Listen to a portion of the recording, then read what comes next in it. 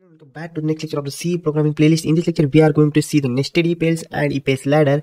We have covered the if and if else, also some basics about the statements in the previous two lectures. So if you did not watch this video, please go back and watch the previous two lectures, because if you did not watch these videos, you will not get anything about the statements. So please go back and watch that two videos and then come back to this video and learn about the nested if else and if else ladder. So without wasting much more time, let's get start with the nested if else.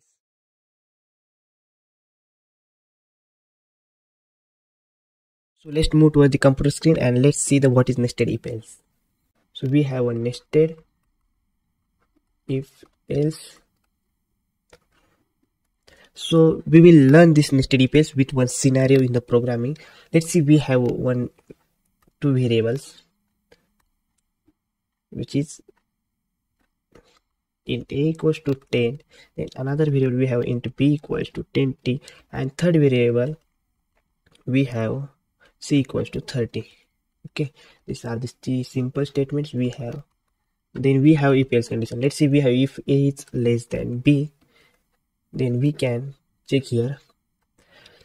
We can print here like previously we have printed like a is less than b, just like that. But here we have another option. If this condition will becomes true, then we can write another if statement as well inside it. We can have a multiple if statement inside the if statement. If we have this if statement, first if statement, inside that we have another if statement, like if a is less than c, then we can print something. We have again we may have another if a is less than b. Sorry, we already covered it. We may have so inside this if a and b also we may have another if statement also. If b is less than c, we can also write like this, and we have this statement inside there. So how this execution will happen? So firstly it will go with the a is less than b. If this condition will becomes true, then it will go towards the a is less than c. If again this condition will becomes true, then it will goes inside this block and will execute whatever the statement. So in this block we are again having another statement like b is less than c. It is checking the condition with the if statement, so it will again go to check. If it will become true, it will execute this block. If not, then it will directly execute the statement whatever after this block. So let's move towards the replit and let's execute this program practically.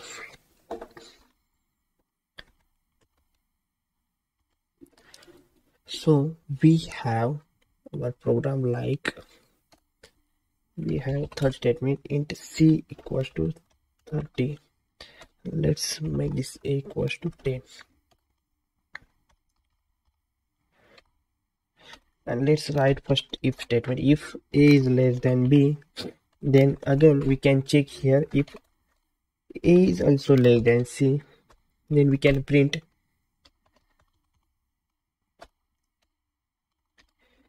a is less than b and c. Okay, we can print like this.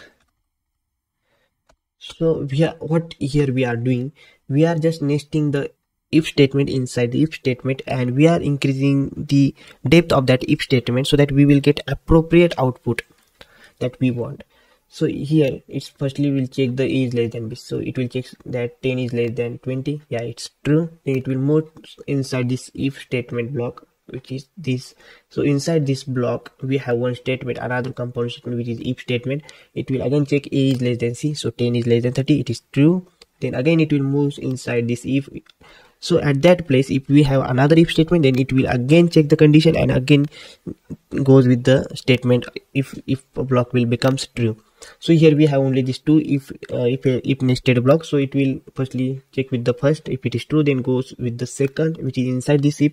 If this a is less than b will becomes false, then it will not check this if a is less than b, because this if is inside this first block, and due to the condition it will becomes false.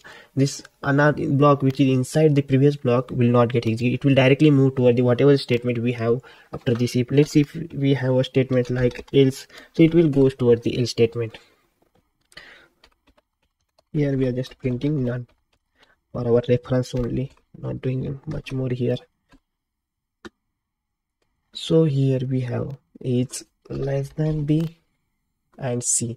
So let's see what output we will get. So here we got A is less than B and C. Why? Because it firstly checks here 10 is less than 20. Yeah, it's true, it moves inside the block, and we again got another if statement. Here it is checking that is less than C. Here A is 10 less than 30. Yeah, it's true, then it's printed the statement. Yeah, we can use else statement along with this if also. Here we can also take else like this. Yeah, so inside the one if else there may be another nested if else also. Nested if also is there. These two probabilities are there we can use.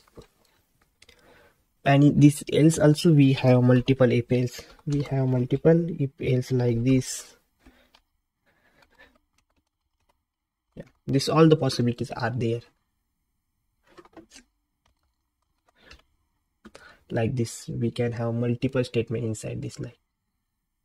So this is about the if else, nested if else. Okay. So this is about the nested if else. This video will become somewhat lengthy, so we will see the if else later into the next lecture. Till then, keep learning, keep coding, and thank you.